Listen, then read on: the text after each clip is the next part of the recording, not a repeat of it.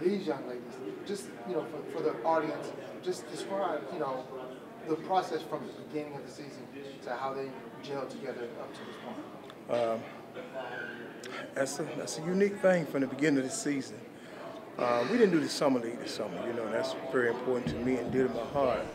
And the summer league for us is where it gels the younger people together with the older people. And my girls chose to do a lot of working and stuff and trying to, get away from basketball, break the monotony. And I called everybody and we talked about it. And they thought it was the best thing to do, And we made a team decision not to have a summer league. In my opinion, it hurt. But we're at the state playoff now, so maybe the break was what we needed sometimes, to break the monotony. So,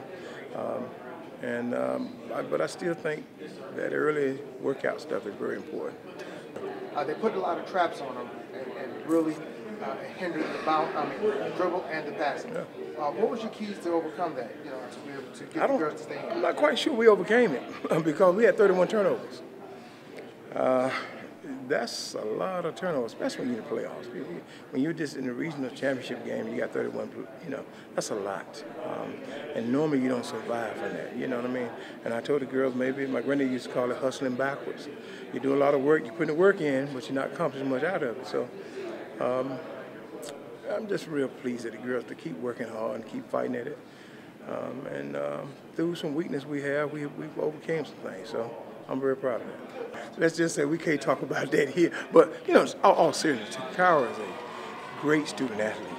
Her determination, her heart is tremendous. And the biggest thing was it's a big stage to be on.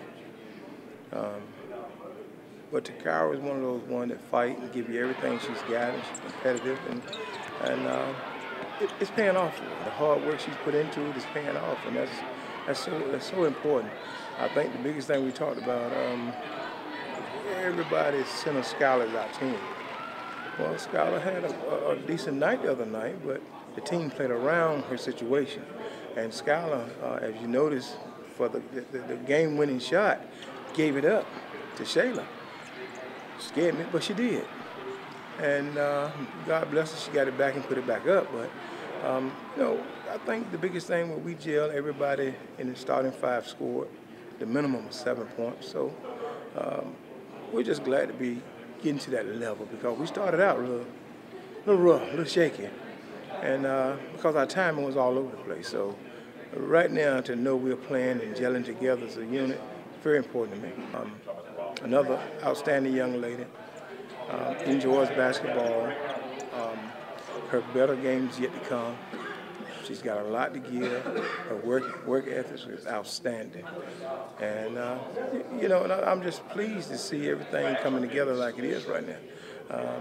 And perfect timing. We haven't peaked yet.